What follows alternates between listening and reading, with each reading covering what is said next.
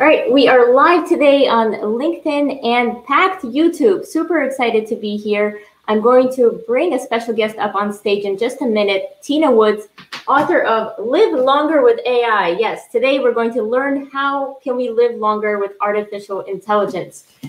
We are also encouraging great questions and comments to be posted on LinkedIn and YouTube because we will select 3 people to win a free copy of the Live Longer with AI book. So super exciting. As you're joining the session, one thing I want to ask, and this is kind of, we came up with this with Tina, is how long do you think you're going to live?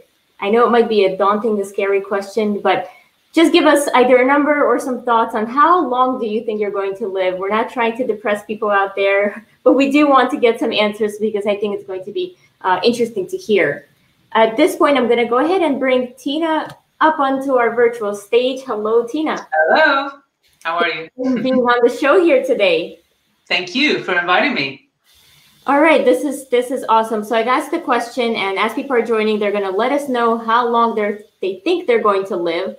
Yeah. I think let's start with you while they're answering that. How long do you think you're going to live? Well, I have thought about this because it's obviously, I'm immersed in this whole space, trying to understand it myself. So I'm 56 and I have tried out all kinds of life calculators, healthy life calculators, some of them better than others. And generally they say that I will probably live between, well, to about 94 to 97. So that's not too bad. And that's assuming that I carry on with my lifestyle in the way that I'm going about things at the moment, which, I try and eat good, try and eat well, do, get my exercise, all that sort of stuff.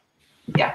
Okay, awesome. Yeah, I think I'm gonna go with Adrian here and agree with him. I'm going to live forever. I have the mindset that I truly will live forever. We've got a bunch of fun answers here. Okay, so Scott Williams says 90. Yeah. Mohi 56. Okay, kind of my opinion, but it's your your guesstimate. Aramis says 80. Sergey is winning so far. 101. He's gonna. Yeah. Aniket is 80. Yep, a lot of interesting. Okay, more than 100 years. Hasina has a good point. Till we feel I am healthy. Yeah. Because I think that's important. We don't want to live 200 years if we're just strapped to some kind of device that we can't really move or anything. So George here, 57. So I think, yeah, we're getting interesting answers. 88. But I think so. It's very interesting just to see the spread of different ages, and I think so. We might have had 1 or 2 sort of immortalists or transhumanists, sort of answering the question to live forever. But I think the point that you just mentioned about, well, would we want to live forever if we're actually living in crappy health or if we don't feel so good? So I think that's the real question. And actually, I had an argument, not an argument, but I had a little argument with the publisher, Pat, the title of the book is called Live Longer with AI. But what I didn't want to do was to imply that the book was about life extension, living forever. It's actually about health span. And I think that's really where it's at, is health span and having a good quality life for as long as possible. So, so just to point out, just to pick up on a couple of interesting points, just bearing out the whole range that we've seen. So I think a lot of us, and I'm including people sort of in middle age like myself, I think with developments that we're seeing today, we have a very, very, very good chance of living past 100. In fact, Peter Diamandis, who many of you will know if you follow the sort of the tech, exponential sort of tech trends, he's the X Prize founder and has founded Singularity University. So he's saying that the 100 is the new 60 with developments as is taking place now. And I think he's probably right. But I think if you speak to some of the leading scientists, and in my book, I've interviewed quite a lot of the rock stars around the science of aging, people like Aubrey de Grey, Nir Barzilai, Jose Candera. These are all people who are leaders in their field. They talk about, and they do, mind-boggling research in understanding the basis of aging and how we can use exponential technologies to help us live, well, certainly to 120, 150 is even being talked about. Things like longevity escape velocity, that the sheer pace of change with AI and synthetic and computational biology and things like that, and regenerative medicine and all these sort of different things that I talk about in the book, will be so quick that actually they'll be quicker than the time that it's taking us to age. So we'll eventually reach this point where we can actually become immortal. So that's what some of the futurists are sort of predicting. So, but I think, hand on heart, I think, with I think a lot of us, just if we follow, and the science is showing us, giving us the evidence now underlying, all the, things that we kind of know about, what our grandmothers and mothers tell us about eating your greens, sleeping well, seeing your friends, getting your fresh air, all those sorts of things. I think if we do all those things and lead, and try and lead a life with healthy behaviors, then we'll probably easily get past 80, maybe sort of 90. I think if you're trying to really get to the 120 and certainly the 150 mark, which some people are talking about, is realistic. You're going to have to, you are going to need to go into the more, what I call, the other sorts of technologies and interventions. And I'm talking about, things like regenerative medicine, cellular therapies, gene therapies, all those sorts of things, which are, really, really driving a lot of the thinking to kind of get to that next stage. So yeah, and I think, if you look at, so Mir Barzilai, who is my dear friend, who I actually was on the platform with just very briefly yesterday at this conference called Medobesity, which is all about how the clustering of chronic diseases that we tend to get as we get older, they all have at their root some of the underlying biological basis of aging. So a lot of the science now is actually really trying to understand what is really going on at a cellular level, at a genetic level, and how we can intervene there. And I think his research with centenarians, which are people who live beyond 100, they've got something in their genes that makes them live that long. And then suddenly, and so there's something genetic that's keeping them going. So they're trying to unravel that. And then suddenly they'll get sick and then die. And then, so their period where they're living in bad health is like really short. Whereas unfortunately, for a lot of people, that period can be quite long. And obviously what we want to do is really tighten and make smaller that period when we're living in poor health. Because who wants to live forever if you're going to be feeling miserable? Yeah, absolutely. Actually, a question for you. I'm not sure if you know this off the top of your head, but what was the age of the longest person's life? Like, basically, who lived the longest and how long? Yes, there's a lady called, I think it's, I can't remember her name. It's Françoise. So there's a lady in France who lived to 124. Apparently that's the longest person. I think that's documented and has the evidence behind it. So 124 seems to be the limit at the moment. Now, some people will dispute that, but she's kind of considered, the person who's mentioned most often is this lady. Okay, very interesting. Because I know there's probably some myths of people living, hundreds of years, but this is the actual documented 124. So that's my new goal, 125, guys. It's not forever. I'll take 125. I'll beat the record. That's the scary thing, is you can have, some of the people are talking about, being able to transplant different body parts and all that sort of stuff, so that eventually you can just be a mix of all sorts of different sort of organs and body parts, So who knows where that's going to head? But in the end, our bodies do actually age, and that's the weird thing too, is that different tissues, they age at different rates. So so some of the work is just like replacing what is kind of conked out. Do you know what I mean? Yeah. But then you sort of ask, then you sort of ask the question, well, what makes you you, if you're constantly replacing what makes you you? And most people will think, well, it's your thoughts and your consciousness and all that sort of stuff that makes you you.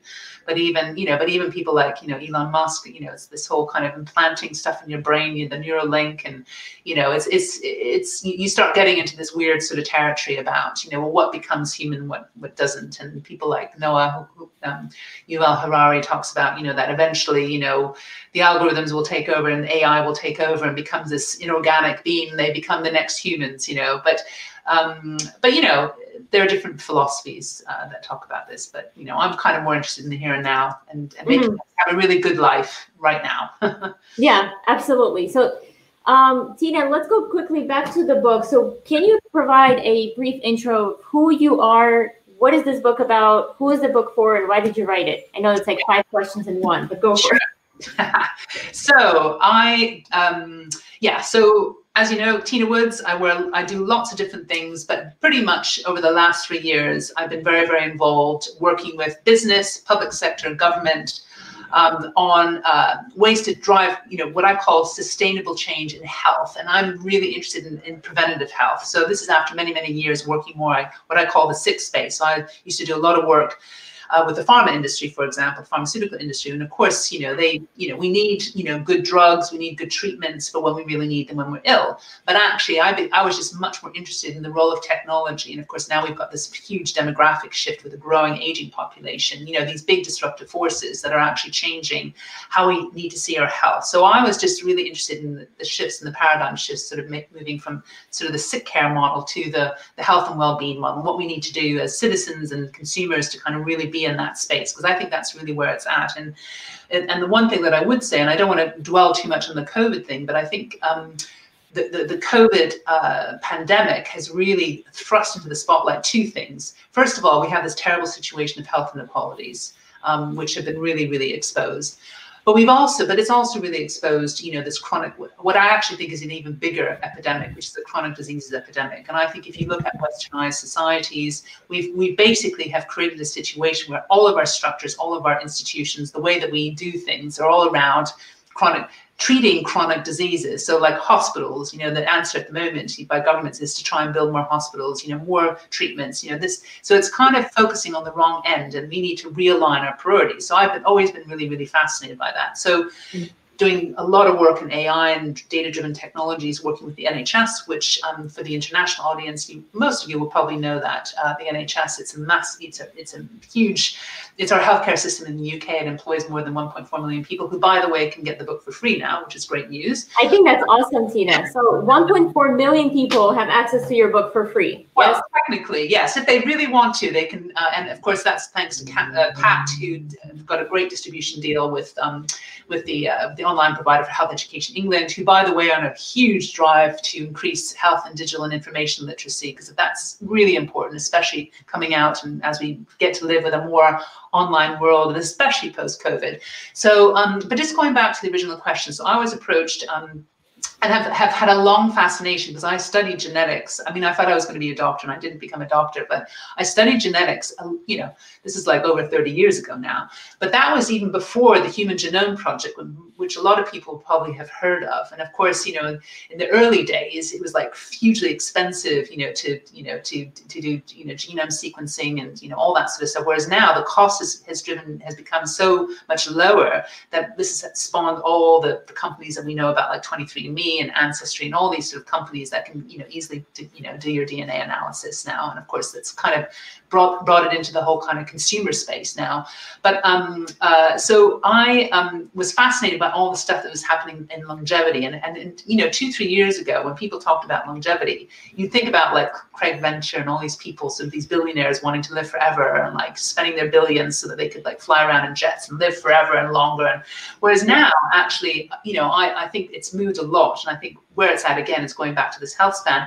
But so I also run the all-party parliamentary group for longevity in the UK, and I was tasked, and we set out and developed a strategy, which we published actually earlier this year, on how can we give 5 extra years of healthy life expectancy, so not just a long life, but a healthy life, 5 extra years of healthy life expectancy, while minimizing health inequalities, which is a big drag at the moment. So there's a gap of about 20 years at the moment in healthy life expectancy in poorest and richest, which is terrible, and we need to address. So we developed the strategy. What were the key things that we must do as a country to get this right? So it was in the government manifesto commitment. So it was a big, and it's also influenced a bunch of big government money going into what we're calling the grand challenges. And one of the grand challenges is in the aging society.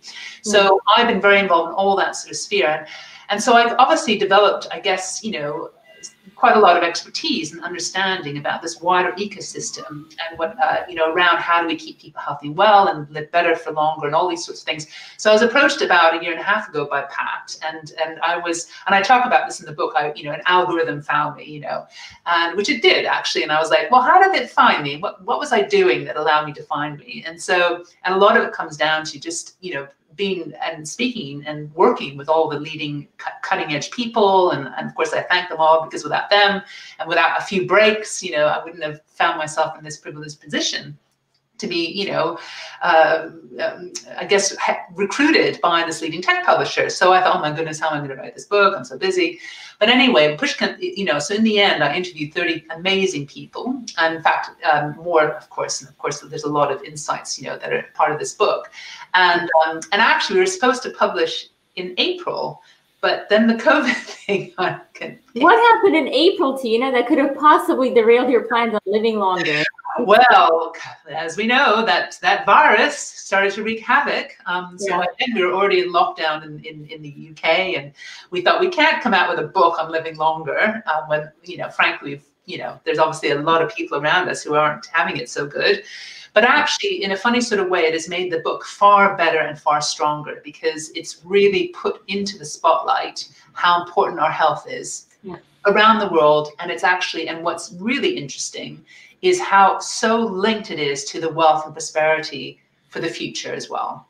And and not to get too, doom-laden and sort of, but of course, going back to this health inequalities piece, this is really what has come out so shockingly, as a result of the pandemic, and also how we treat our older populations. We've seen people, dying in far higher numbers than they should have in the care homes, and it's certainly in the UK, but I know it's also happened in many other countries around the world, including the US, and also a lot of, very good, European countries who've got fantastic, healthcare systems. So there's some pretty serious societal problems. And I think, if harnessed well, I'm a great believer that technology, if harnessed well and ethically, can be a huge power for good and a force for good. And that's obviously what I'm interested in, which I speak a lot about in the book. Mm-hmm.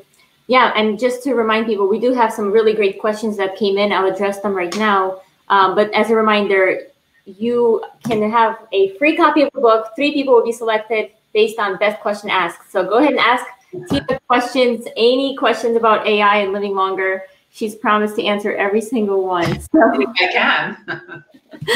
Here we go. So question here from Pedro. When we talk about living longer as a metric, how do we balance living better, or even define what better is? So that is such a good question. What is better? And I think, and what I find, and what is so interesting is that clearly there are some recognized metrics in terms of measuring healthy life expectancy. And of course, there are metrics around in which scientists and healthcare professionals use about quality adjusted life years, for example. I mean, that's how the National Institute for Clinical Excellence in the UK, for example, evaluates new medicines and drugs. How much extra good quality years do you get if you use this treatment? So there are, of course, various metrics around that can kind of, describe what better looks like, at a general kind of level. But, in the end, and this is the fascinating thing, doing this book, and I ask that question, what is a secret, what to you is the secret to a good, long, happy life? And it is so individual. And I think that what is better is so unique to us. And I think, the really powerful messages from the book is, yes, we can harness technology. And yes, I think it can be a huge force for good. And I talk about at an individual level, but also at a much wider societal level. And I talk about geopolitics between like how big tech in the US, we've got the most powerful companies in the world. It's profit driven. And, and then of course there's a whole China, WeChat and Tencent, who are absolutely galloping ahead in AI. But of course, they access data, whether they like it or not, on all their citizens. And there's a lot of sort of, negative media discussion around social credit policy. And, so I talk about these broader themes, but actually fundamentally, when I ask everyone about what it's really important to them, it boils down to such basic fundamental things. What in the end drives you as a person? What makes you want to live your life, and what makes you want to live forever? And it's going to be very unique to everyone. And I think that's a real challenge for all of us. And I think that, and I speak to some religious leaders also, we talk about the God gene and immortality and spirituality. And there are transhumanists, for example, that have created almost like their own religion, about how technology is kind of like the new religion. We are all guided by different things. And I think that's the one thing I would say that does actually, I think, still distinguish us from animals, because I talk a lot about where we come from. We all come from bacteria, the tree of life. And that's actually sets the basis for why, understanding what we are as at a basic life form, our cellular base of aging, and how we've studied it, nematode worms and Drosophila flies and all that sort of stuff that I used to study in the lab when I was at university. The biological mechanisms are very, very similar in terms of how we how we age, you know, as animals, biological beings. But the one thing that I don't think can be described by biology is this kind of like this thing that kind of, what is this spirit thing? What is this thing that makes us want to live forever? And what is it that keeps us going, you know, because you often hear about people will kind of just about hang on until they've just seen that person that they need to on their deathbed or whatever it might be.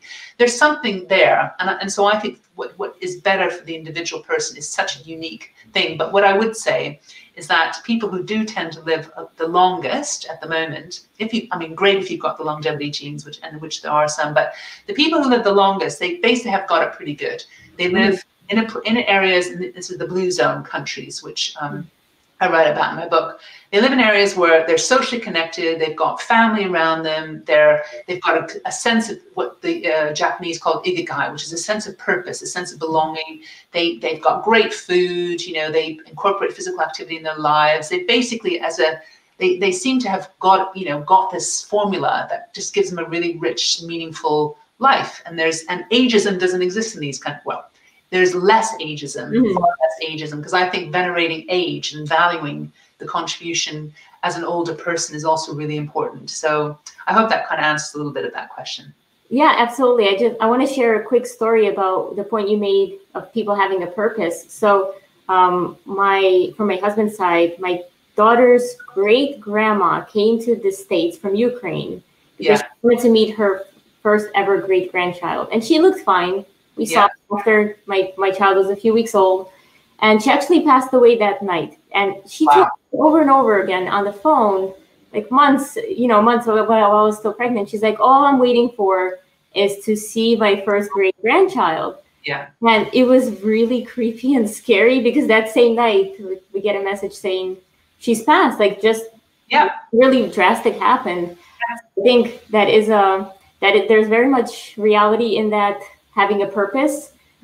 Your point about valuing, the elderly, I think that goes against, it also proves the point of having a purpose, because if you go to the elderly and view them as the wise and the people who can contribute, they feel like they have a purpose, so they live on. And in some countries, that's not the case, where they're like, okay, you have to retire at this age, you're no longer necessary.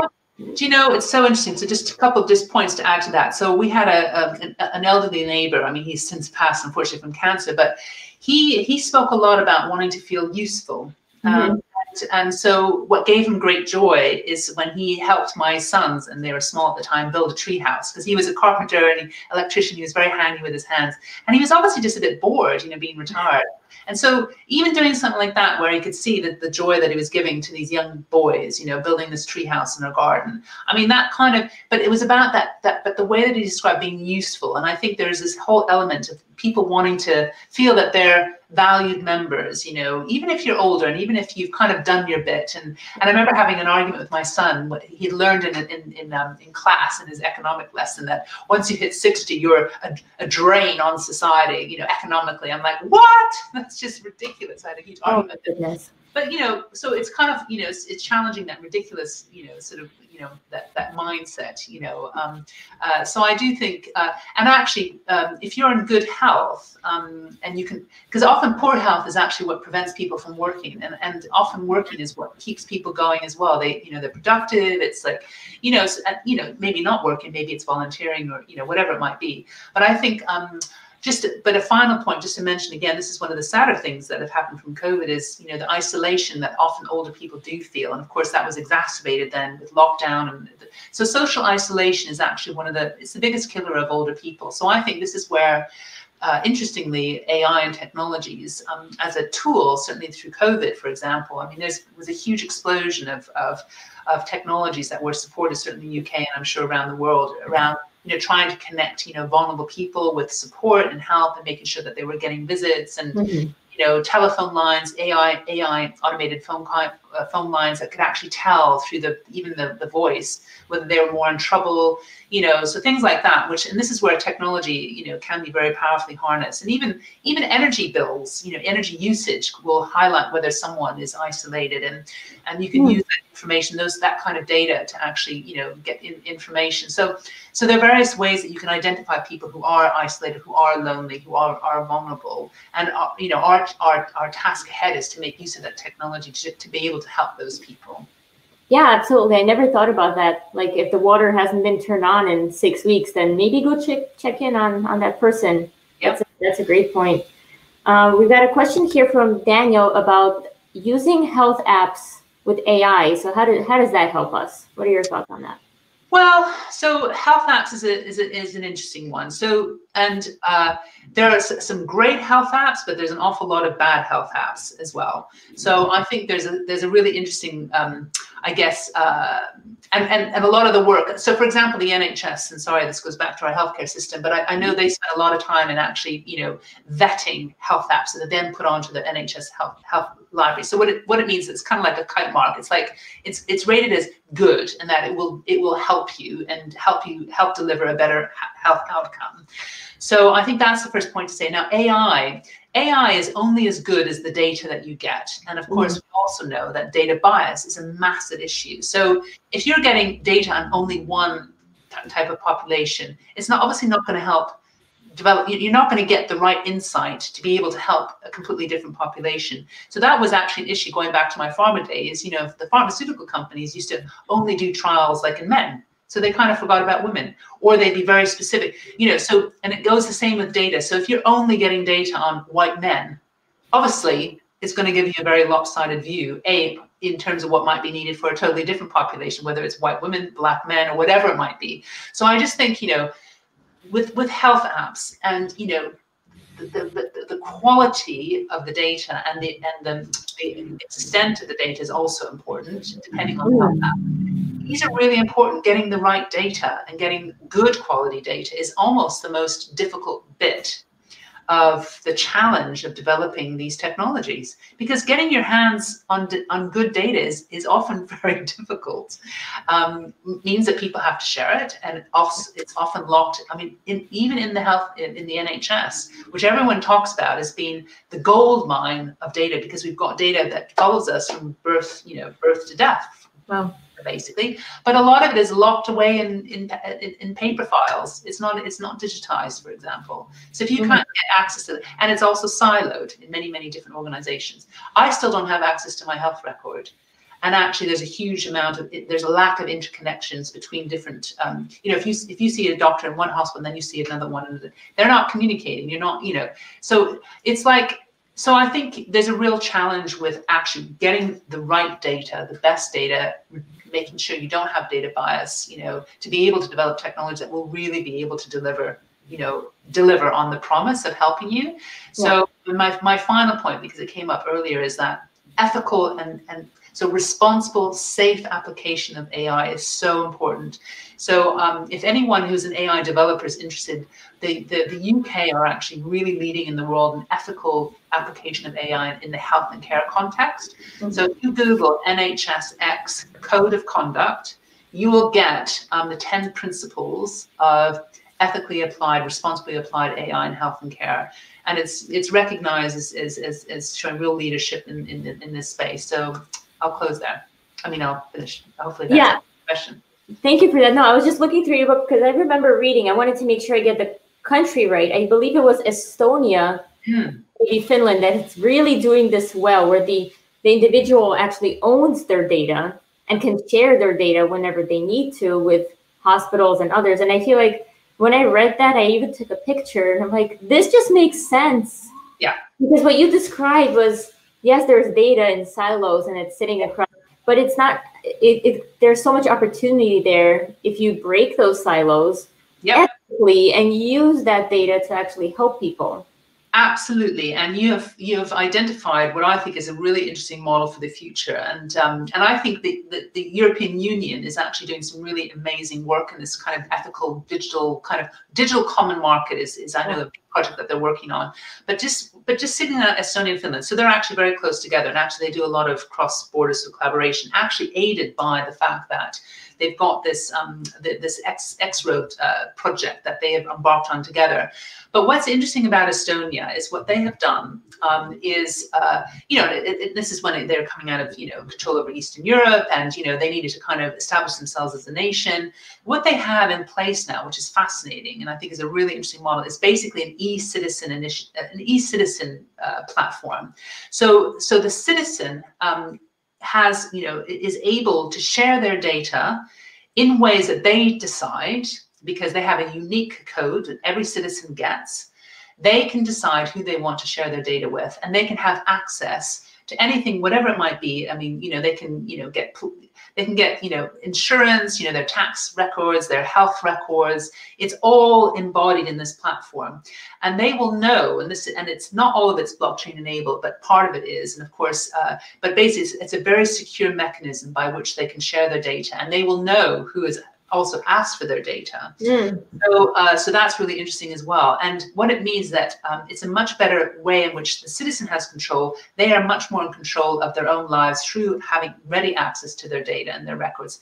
And then, but it has also enabled and facilitated a degree of innovation that is very, very difficult to match, in countries where there isn't that flexibility and that freedom and that sort of ease with which, that data can be shared. Finland they've got a slightly different system, but they have a culture that's rooted in well-being, and they're very, very focused on keeping people healthy and well. They recently, I mean, this is now a year ago now, but they passed a whole legislation on secondary use of data, which opened up, again, more innovation and actually accessing data on a much wider level to, again, fuel sort of innovation in health and care services and all the rest of it. So it's quite interesting, and so I write a little bit about this in my book. I took about 25, and this is with my consultant editor, actually, Melissa Ream. We've done a lot of work together. We took a bunch of about 25 senior individuals from the NHS and sort of care system over to Estonia to see what we might be able to take back, and it kind of and what I think is the fundamental lesson is the trust, because that is what we don't have enough of at the moment, is trust in our governments and our institutions. And of course, the Estonian system, it is a very, very good way, because the citizen are they're the ones who kind of are in charge, and because everything is very transparent, because everything is very secure, it has really enabled that kind of collaboration and trust with their institutions and their government. I'm not saying it's perfect, but it's a very heard of so far. Reading a very interesting model, and they can vote through the system. It's this e-enabled system for government. So I think it's a model to look at for the future. Absolutely. But they have some of the same challenges as other systems do, where not everything is digitized, and they have some of the same challenges as us. But I think it's the principle and the fact that they've got this unique ID that is secure, that is controlled and managed by the citizen. It's all those sort of fundamental principles, which I think are fascinating. Yeah. We had a comment here from Robin saying that she loves hearing about the importance of data quality. Yes, it's so important. It's absolutely. And there's a concept called FAIR. It's findable, accessible, interoperable, and reusable. That's that data is gold dust. Okay. So gotta be fair. Okay, so we've got a question here from Matt. How can someone working on AI contribute to this movement? Where is the most help needed to accelerate the use of AI for longevity? So that's a very good question, and I would say that probably the most interesting area for AI at the moment, or one of the most interesting, well, there's a few, obviously. I'll mention a few names, because they're good examples of people who are really harnessing AI. So Alex Zavaronkov, who runs In Silico Medicine, fascinating, and he is absolutely leading the way in AI-driven drug discovery, but also in COVID research, but also in what I think is really fascinating is this whole area around aging biomarkers. Because through multimodal AI and looking at patterns between data sets and being able to really understand what are the insights that we need on us as human beings at an individual level that will arm us to understand how we're aging and what are the interventions that can help us age better. And maybe one day achieve immortality if you really want to go to the full hilt. And Alex, a couple of days ago or last week, talked about he thinks 150 is not too far off in the future. But that's really, so it's, and these biomarkers are everything from genetic biomarkers to epigenetic, how our genes are influenced by our environment, blood, what's in our blood. So there are companies that can tell through your blood markers, and these are like, the real kind of physiological data that they can measure in your blood. When you might, they can predict when your estimated time of death from that, Wow. But digital fingerprinting is really interesting. So even things like how you handle your mouse or your keyboard can sometimes indicate whether you're at risk of cognitive decline, for example. So there's how fast you walk. So that's your gait analysis. So to monitor your gait. So that's actually, so your gait, how fast you walk at the age of 45 is a very good indicator of how well you will age, interestingly. But now with technology, they can measure that and actually estimate it. They can assess whether you're at risk of developing these neurodegenerative diseases. So what I'm saying is that all this information that we use, this is what AI can be harnessed to develop that understanding of the aging biomarkers and what will put us at risk of disease, but more importantly, is the interventions at an individual level, but also at a population level. So that kind of research, I think, will one day, very soon, help us understand, what is putting people at individual risk of dementia, and more importantly, what are the cures that we can start to look at? Because fundamentally, pharmaceutical companies so far have had a terrible time. They were looking at, the plaque formation, the brains, but that's actually too late. By that point, it's too late. So it's really understanding what is it at a far earlier stage of disease progression, which is where the science of aging, where aging biomarkers is so fascinating. So that is an area where AI absolutely being able to spot patterns between very diverse and disparate data sets will be very powerfully used. So that's one example. Thank you for that. Yeah, so as you were talking, I was thinking about genetics testing and, doing blood work. Mm-hmm. Is there such a thing as testing too frequently or testing too much and kind of become, I have an obsessive personality, so I could see myself trying to know what changed from one day to the next, right? Or is that going to be the norm? Yeah, I think that's a really good point. And I know, in fact, there's a lot of talk about how people are using, in fact, it can be bad for your mental health, we know that getting too addicted to social media and being in front of your screen too much is not a good thing. And actually, funnily that you mentioned, this was a really, really big issue with sleep apps, because you've probably heard of apps like Headspace, for example, meditation apps. And then there's been a huge explosion of sleep apps. And what they found with a lot of them is that it made people even more anxious, because the more you sort of remind people about how they need to sleep, it actually makes them even worse. So I think there's that you have to sort of be careful of. And I think, like anything, too much technology can be a bad thing. But also I think there's a bit of a Wild West in some areas around health apps, going back to my earlier point. So I think in the end, just be really, really careful about the technologies that you're actually, using. Make sure that they're robust, that they've got some sort of kite mark or, rated as, doing the business, because there's a lot of bad stuff out there. And I know in the early days of health tech, there's loads of stuff that would sit on app stores that would never get used because they were just frankly just badly designed. They weren't really delivering much. So, be really, really careful about how much you rely on technology. And I'll just use a slightly different example about that. Because, how we used to have, some 10 years ago, TomToms that would help us navigate, with our cars getting to A to B, and we didn't need maps anymore. Well, then we also then started getting to the problems where you become so reliant on technology that you forget how to read maps. And you've probably heard of stories where big buses or big trucks would get stuck in little roads or would fall off a cliff or whatever, because you become too reliant. And in the end, you have to have a healthy dose of just, using things in a pragmatic, intelligent way.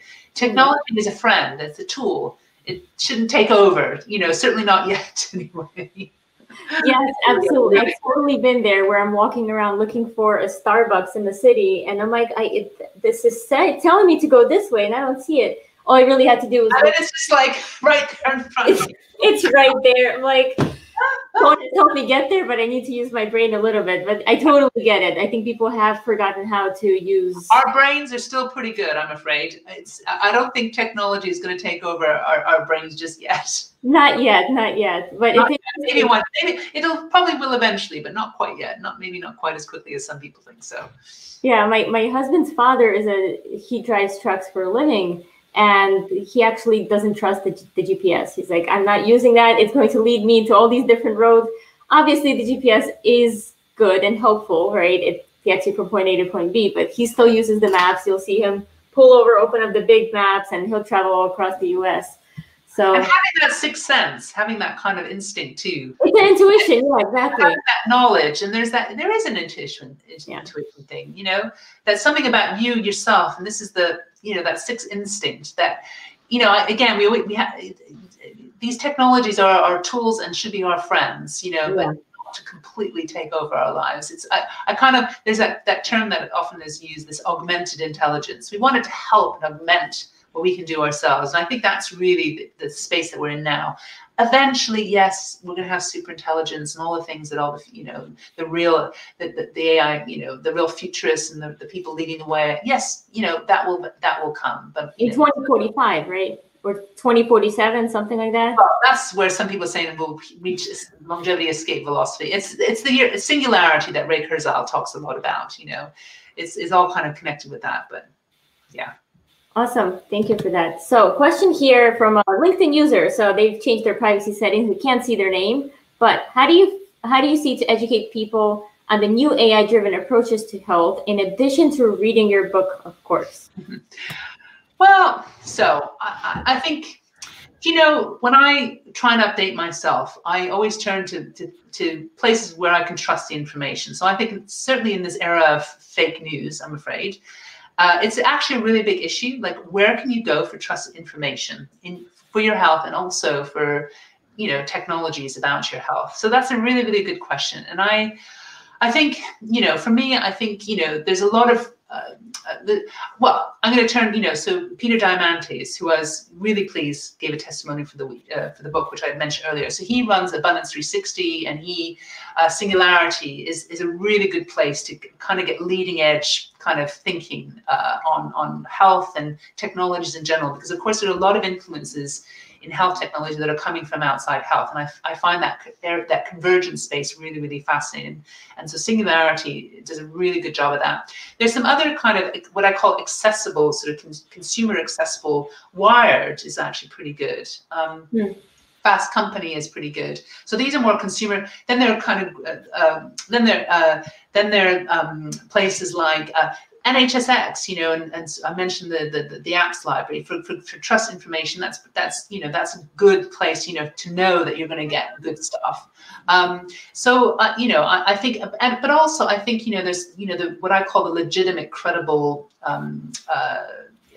newspapers and mags. You know, they often come out with some very, very good pieces. Not all the time, and some of it you have to be a bit careful about.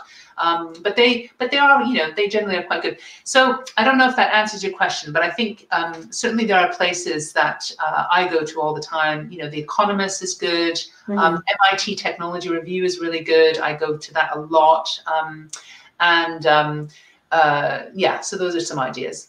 Okay, yeah, thank you. I think no matter what your source is, taking a few minutes to really understand. Yes, go ahead. Sorry, one more thing. Just make sure it's backed. Anything that's backed by one of the leading scientific journals is always, you know, so you'll see when you go into my book. I mean, I have about 300 references in my book. Some are more from like more kind of newspaper type sources, but Nature, you know, sort of the Lancet. In fact, the Lancet has just come out with Lancet Healthy. So the Lancet is like this very highbrow sort of scientific journal. But they've now got digital health and planetary health, and they've now got healthy longevity, which I think is interesting. It shows that that it is now a credible scientific space that needs its own brand, its own title.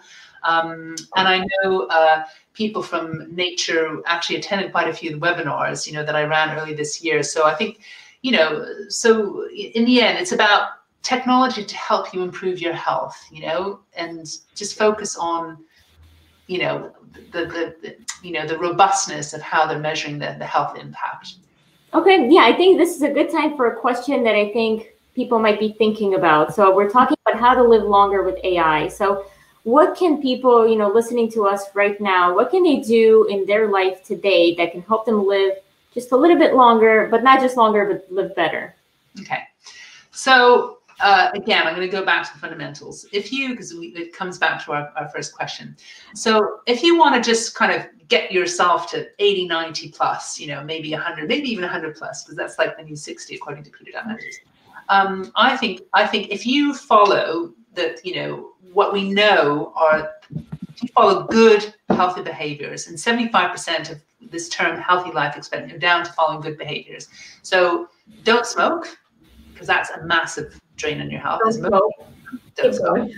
Don't drink. Well, drinking, don't go full heavy hog on the alcohol. I think there's, a glass or two, I think, a day is probably okay. And actually, I can never pronounce that word, resveratrol, which is found in red wine, apparently has been found to, extend extend health span.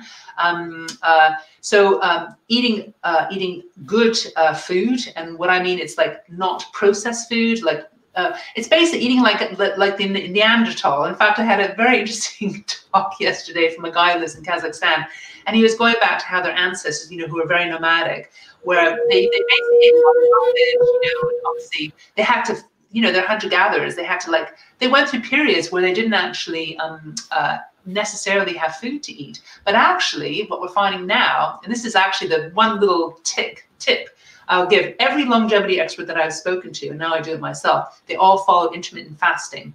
So what that is, it's allowing a long enough interval so that your body kind of goes, and this is not about starvation, but your body goes into a mode where they start using up it's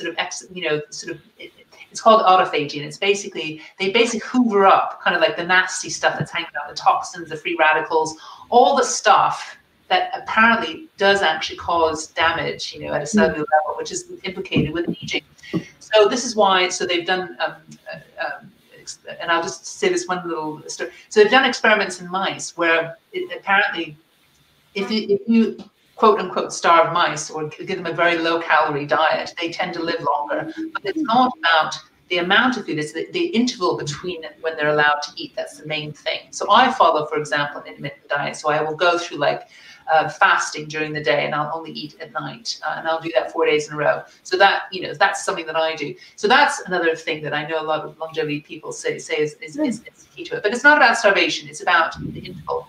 And then it's about activity. I mean, physical activity. And I'm not talking about hitting the gym and spending 4 hours there. It's about incorporating it into your daily life. And so people who do a lot of gardening, or who walk to the shop, or go bike to school rather than take the bus or get driven to school, it's incorporating physical activity in your daily life.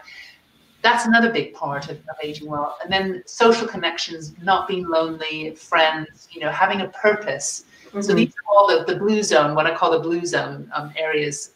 So Dan who wrote about blue zone countries like Sardinia and Italy and Okinawa and Japan. So it boils down to these fundamentals. But if you want to get beyond the 100 and you want to get to 120, this is where you'll need to start looking at the more radical interventions. And this is where that takes us into, for example, there's a lot of work going on into senolytics and, drugs that eat zombie cells and get rid of them, get them out of the system, and, different interventions that deal with mitochondrial repair, all these different mechanisms that are at the hotbed of research at the moment in the science of aging, that will really, really start to attack the cellular base of aging. And then, of course, you've got gene editing and things like that, which is also, very, very focus of research today. But again, it has to be very ethically, approached, because, we've had problems with people, gene editing babies, to be resistant to HIV that happened in China. Now the guy's in jail because anyway, there's all these stories that I write about in my book. Yeah, and I actually read all the stories that you were just mentioning. So one interesting thing about, eating good food, there was an interview you did with the world's strongest man. By the way, that's so awesome in itself. You interviewed some really amazing people. What caught my eye right away was the world's strongest man. I'm like, how do you become the world's strongest man? But one thing he mentioned in his interview was that he changed his diet based on the results of a genetic test. So I thought that was really interesting, and I'm wondering if that's where the future is going, where we're all going to kind of know what we're genetically predisposed. So, like what should we be eating based on our genes, right? So, what are your thoughts on that? So yeah, so I interviewed Eddie Hall, who's the world's strongest man, and there's a dispute as to whether he's still the strongest man. I saw that 501 kilograms or something. If you watch him on YouTube, it's incredible to watch him lift this dead weight. So and he has an incredible story. He comes from a family of 2 other boys in his family. He was the youngest. He knew from an early age that he had these gifts, these athletic gifts. He started out as a champion swimmer, but then he realized he was really strong, and he actually went through a bout of depression when he was a teenager. He was given all these drugs, but then he realized that when he went to the gym, it made him feel better. And then he decided, and this is the whole story about this will, this mind over matter. He decided, and he realized that he had these gifts being really strong. He always knew he was stronger than his brothers and his father. And then he decided he was going to become the world's strongest man, and that's kind of like what drove him out of his depression. He got rid of the drugs. He then really focused on that goal, and he became the world's strongest man. And then, but then his title has been threatened. This happened actually during the height of the epidemic. And I'll go back to your question about the nutrition in a second. But I'll tell the story about the epidemic, because it's quite interesting. Is that Thor, the Game of Thrones Icelandic guy, apparently he deadlifted a kilo more than Eddie Hall had done in his home gym in Iceland during the height of the lockdown period in Iceland. And so there's a whole dispute as to whether that was against strongman rules and all the rest of it. But anyway, they're now going to have this battle, in the boxing ring. So of course, that's a totally different skill that Eddie's going to have to master. He's going to be much more agile. So of course, what that means is that his strength. So he's got a mutation, which is what he discovered on the epigenetic side, doing his DNA analysis. And he discovered he had a mutation that the Belgian blue cattle have, which is the Hercules gene, which is called the Hercules gene. But basically means that he can layer muscle over muscle over, so he can get really bulky. And that's what gave him his innate strength and I guess, advantages, to be the world's strongest man. But actually, at his disadvantages is cardiovascular health. So innately, he has to work a lot harder, and he has to so he takes omega-3, and he has to, so understanding his innate gifts and also his weaknesses allow him to work and improve upon his performance in whatever task he is setting himself to be. So he's naturally not particularly quick. Naturally, his cardiovascular health is not as good. So inherently, being a boxer is not going to really play in some ways to his natural strengths. But we'll see. I mean, so he's obviously using every bit of information at his disposal to work with the gifts that he's got, work also with what he knows are his weaknesses to overcome his weaknesses through nutrition, through his physical regime and but microbiome and what you eat. Yeah, obviously massively important. So he's obviously, addressing all that in his plan. But microbiome, going back to that question earlier about how AI, could be used to live longer. Microbiome and understanding the interplay between our gut bacteria. I mean, the amount of bacteria in our gut is absolutely gigantic. And actually, it's we need those bacteria to work with what we eat to give us our health. So again, that's another big area of research, which is fascinating, and also works in tandem with our how we respond to different foods. And this goes back to the genetics and epigenetics. So it's a massively interesting area. Okay, yeah, very interesting. I mean, the other takeaway for me was around the intermittent fasting. I eat every couple of hours. So right now I've been live for almost an hour and I'm already hungry, and I ate right before the session. So I don't know. I mean, my sister does it, and she swears by it. She can go 20 hours or so without eating.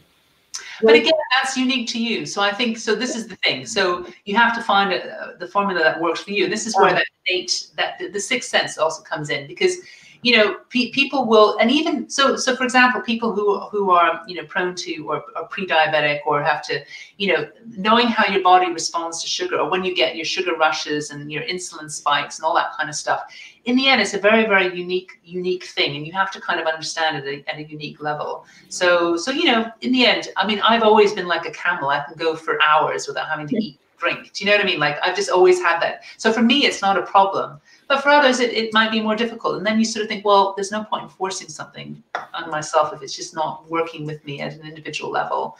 So, you know, in the end, you have to just be pragmatic. Yeah, yeah, absolutely. I think you might be inspiring me to do at least some blood work or genetic testing. I mean, we weren't raised to go to the doctor almost ever. Unless you're half dying, you're like, you'll get over it. It's okay. So, you know, so one of the things that came out in a talk I did recently was to, you know, if we had portable glucose monitors, you know, that could monitor our body's response to what we eat, especially on, obviously the sugar and insulin side, it would be an absolute, it would be a lifesaver, because it would help people, you know, who are most risk of diabetes, and of course pre-diabetes and diabetes and obesity is such a massive thing that we have to tackle. But it will also guide you in terms of really understanding how your body responds to different foods. And, you know, and again, I tell a little bit about this in the book, is like our genetics also influence, you know, our reactions to food, how we metabolize food. Some people metabolize, and we know this, but like, for example, people in Asia, they metabolize alcohol less well, and that's a genetic thing. But it's the same thing, like, you know, carbohydrates, you know, fats, for example. And some people, you know, they taste food differently. So that also is quite interesting, and that's a genetic thing as well. So it's really interesting. You know, that's what, again, is being thrown up with all the research. Yeah, I think you mentioned coffee, dark chocolate, and there was one more item. Broccoli. Broccoli is the other thing. It tastes really bad. I know kids think it tastes bad at some point. I think broccoli is an interesting one, yes. Yeah, there was a comment that came in earlier, but so many comments came in after that I can't find the specific one, but it was very relevant to a question I had for you in terms of, you know, how do we leverage AI and technology to bridge some of the inequalities between health and wealth across the globe? So maybe you can talk about that. So, I mean, this is such a difficult one, of course, and a challenging one, and it is the one that really has to be on top of mind of our leaders, you know, in the world today. So I think, you know, in the end, I think, you know, certainly technology can help us understand, really understand what puts us in ill health and what we can do to put us in better health. What the technology can't do, obviously, is deal with the inherent inequalities as a society that we've got. And this is all about, you know, our systems. You know, there's a lot of talk about how capitalism isn't working anymore, and, you know, it's creating bigger divides, you know, all these sorts of things. So this is where, but I do think, you know, technology can certainly be used. I think I mentioned, you know, some of these things earlier. What we have seen around COVID is obviously a very, very quick response by our communities and local areas and neighbors and people to kind of do what they could to help people who are vulnerable and less, you know, less well off than themselves. And so certainly in the UK, but I think, you know, certainly around the world, there's been a huge explosion of technologies to help identify people who are most vulnerable, people who need the most help. So people who are lonely. So we going back to the examples that we talked about earlier, is, you know, energy usage, you know, being able to find, you know, people who through automated phone lines, and even like chatbots, you can tell through some very brief questionnaires, and even the tremors in their voice where the people are vulnerable. So being able to target, resources and response, you know, especially in a high, you know, emergency situation. So these are all kind of, so there's a lot of examples like that. I think on a bigger issue, I'm really interested in things around, and I talk about, you know, I mentioned this geopolitics stuff, and you know, Estonia is a really interesting example as well, because what that talks about, it talks about how you can use technology to have more information, you know, within control of our citizens, which allows greater access to things that will be helpful to them, you know, in their daily lives. So I think this whole concept of digital inclusion is really, really important. So I think one of the big things that I know the UK is looking at, but I think is so important around the world, is having access to the internet, having access to digital technologies and tools. I mean, I'm talking about like really simple tools. The fact that we can be on a Zoom call, or not a Zoom call, LinkedIn call, using technology, we're able to connect. And of course now with, you know, I mean, I can do a website in a few hours with a template. I mean, 5 years ago or 10 years ago, that would never have been the case. So having greater access and ease so people can use these technologies, these are, I think, at the heart of how we can really level up society. So I think that having access to technology is really important, and giving education to people to use this technology is really important. And I think there's a bigger thing around harnessing data, which I talk about in the book. So rather than drive up the profits of the companies that we know full well, which are not just in the US, they're also in China and places like that, which are using. But using data in a way that can be harnessed more widely for the public good, I think, is a really interesting model. This is where EU and countries like Estonia and Finland are doing some really interesting work. The Finnish innovation body called Sitra, if you look them up, S-I-T-R-A, they have what they call I can't remember what exactly, but it's the banking equivalent of a human-driven data economy where they harness data for the wider public good and for societal good. I think that's really interesting, and that really starts to then get us into a territory where we can actually start addressing the inequities of society.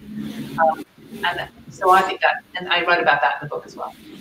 Yes, you heard about everything in the book. One thing I'll point out is this book is not a thin book. I remember getting it in the mail. I'm like, wow, this can kill, this book. You can throw it at somebody. But one other thing that you mentioned in the book is life data, right? So what does that actually mean, and how can we share this, and how can this impact us, and how does that make us live longer, happier, healthier lives? So that kind of goes back to this sort of ethical data economy that I was talking about. So I talk in terms, the determinants of health, what keeps us healthy and well, most of it is not about healthcare and what we get in treatment in hospitals. That's about 10 to 15%. Most of it is about all things we were talking about before: clean air, good food, good education, not being poor, all these what I call the wider determinants of health. So life data is all the data. I mean, some people call it in terms of data exhaust, which of course they're hoovered up by the big tech companies. And of course they're totally invested in health because they know that data that exists as we live our lives, that we are generating as a result of living our lives, the food that we're buying in supermarkets, the energy usage that we talked about before, the sensors that might monitor our gait, as we're walking in the homes, all that data it's all this data that we're creating as we live our lives. This is where the aging biomarkers and the digital fingerprinting comes in that I was talking about earlier. All that life data as we're living our lives, we can harness that data, get the insights that we need to develop the products and services that we can develop to keep us healthy and well, and what I call socially responsible products and services. So it's not just anything that's just going to drive up profits of companies and big tech and all that kind of stuff. I'm talking about products and services that will generally deliver a better quality of life and also drive research at a population health level. So if we're sharing our data, and if we feel comfortable about sharing our data, and there's a whole issue of trust, of course, with that, which of course is a massive issue that we have to overcome. But there's some interesting, what I call these local data models, these civic data models that I talk about in the book, which is where the public, going back to what we've seen during COVID, community mobilizing themselves and people trusting, their kind of local areas and their houses. And, if we had data models that were more built around that kind of trust and a more kind of, these are the really interesting models of the future that, are ones that we need to be looking at to drive our thinking in a sense. But this is what I mean by live data, and actually by understanding the products and services that keep us healthy and well, but also, for example, allow us to save better for a longer life, because a lot of us aren't saving enough. Our retirement portfolios, if we're going to have a much longer life, we need to have the money to keep us going. So even like products that, incentivize us to do a little bit of saving, like when we start young. Like there's a lot of put some money, but if you buy something, like 1 penny goes off into your savings account, or whatever it might be like that, or you're incentivized to keep healthy and you're given rewards. And of course, health insurers are already doing this. But then you get rewards. You might get a bit more, get pennies into your savings account, and then it creates, because of course, if you are worried about money, if you don't have enough money, then obviously that's a drag on your health and well-being. So that is also part of the solution. So I think it's some really interesting work. And of course, one of the guys I interviewed in my book called Dmitry Kaminsky, he's already developing a longevity bank where you're rewarded by keeping healthy and well, and given the health tech products, and so I think there's just a whole.